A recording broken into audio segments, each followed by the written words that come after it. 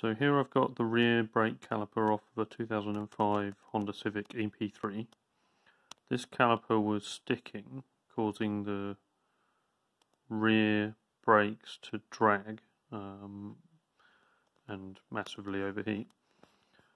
It turns out that the problem was the piston in here was corroded and pitted, and I think that was causing it not to return back into the caliper properly.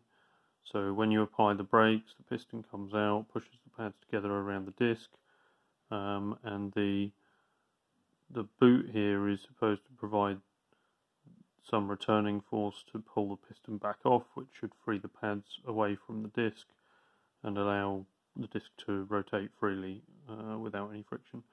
What was happening was that the piston was sticking in the seal inside here and stopping it from returning smoothly.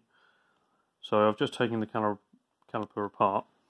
It's quite interesting inside there. You've got the piston and then an arrangement of a spring and a big washer and then a circlip which holds in a threaded piece on the inside of the piston.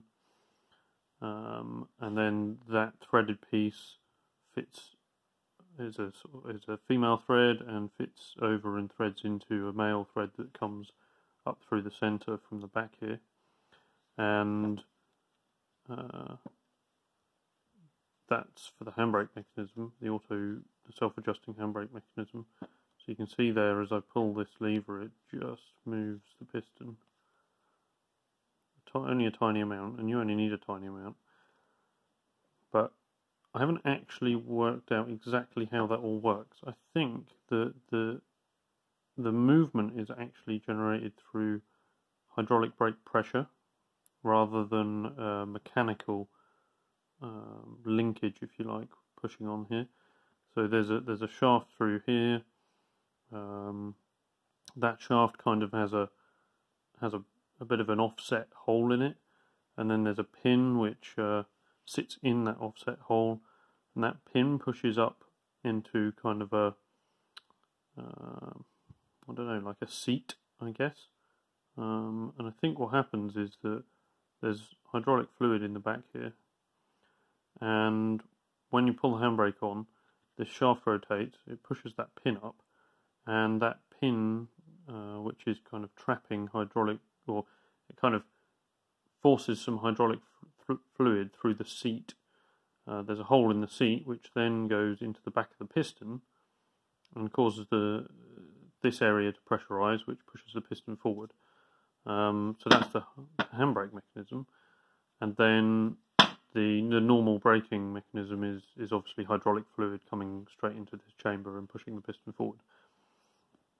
But it's just a really interesting setup. So I think the way that it auto adjusts is that when you basically, what you would have to do is take the handbrake off, so that would move this mechanism back, and it would release all the pressure and fluid from the back of the piston. Then you would apply the foot brake, and that would cause pressure to flow into this chamber, pushing the piston forward. Then you would apply the handbrake, which would cause additional pressure, but it would also cause the threaded parts to move against each other, which I think is what causes the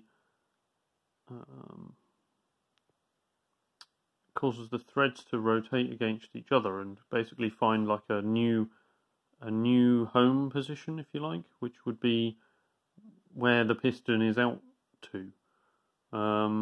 And then you'd probably have to do that multiple times so that it kind of winds round until the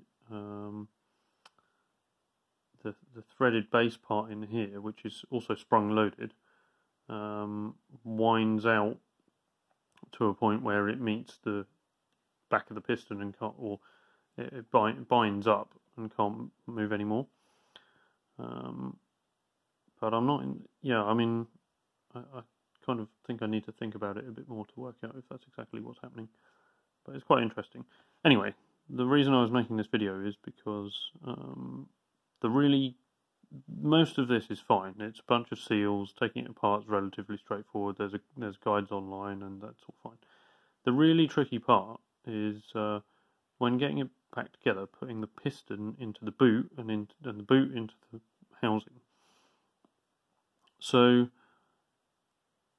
every time I've done this before, I've done it with two people, and one way you can do it is you put the boot here into the housing first, and then you get one person to sort of stretch the boot open, and then the other person pops the piston into that stretched open boot, and then you kind of straighten it up and let the boot go, and then you kind of capture the piston into the boot, and then you can push the piston all the way home, and that generally is kind of the most straightforward way of doing it, I think, if you've got two people. But this time I was doing it my own. And so I think there's two theories here. One is that you put the boot on the piston first, but right on the back of the piston, so kind of like hanging it off the edge of the back of the piston. And then you put that whole kind of assembly carefully into position. And then in theory you would sort of go around and you try and push the seal into the caliper housing, the groove in the caliper housing. But trying to do that and for it not to pop out, and you can't even get all the way around the back here because of the shape of the caliper, and there's not a big hole through here, so that makes it, I couldn't do it that way. So I've just spent like 2 hours trying to do this. So then the way I ended up doing it was putting some more grease. So you get this this red hydraulic assembly grease, I suppose it is, paste they call it, which is compatible with brake fluid. It's not copper slip or anti-seize. It's specifically designed for going on the seals, and as it says here, so I think it's a lithium soap-based grease. And then, anyway, so you grease up the piston, and I put the seal into the caliper housing first. So made sure that the seal was home in the groove all the way around, which it's tricky in itself, but you can kind of do that. Work around with something carefully, like I was using a screwdriver, which kind of blunt, quite carefully to get in here and tuck the seal in all the way around. And then basically I took the piston up to the seal, and then used the screwdriver to get into the seal and catch the seal, lift it up onto the piston so that the inner part of the seal was just onto the back of the piston, and then I grabbed that bit of the seal and the piston, and then kind of used two hands and just worked my way all the way around the piston, pushing the seal up onto the piston, and basically going in two directions, so going around this way and going around the other way with two hands. So you're kind of doing this motion until it pulled the seal all the way onto the piston, and that actually took like, I don't know, 30 seconds once I'd kind of worked it out. So I think that's the way I would do it again in the future. So just a tip there, because it's such a tricky thing to do otherwise. So hope that helps.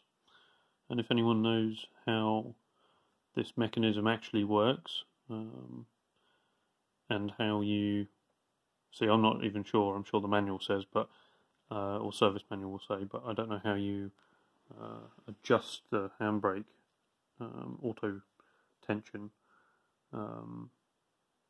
But if anyone knows how, then leave a comment. Thanks.